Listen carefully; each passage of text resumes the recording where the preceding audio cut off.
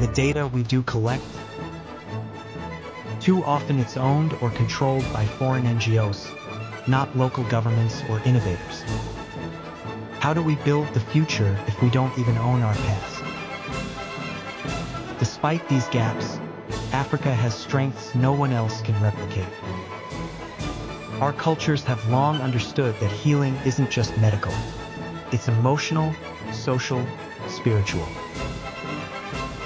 In many communities, healing is about trust, storytelling, rituals, and relationships.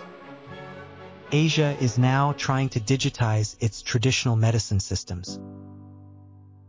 China's traditional medicine is a $30 billion industry, integrated with digital health platforms and modern research.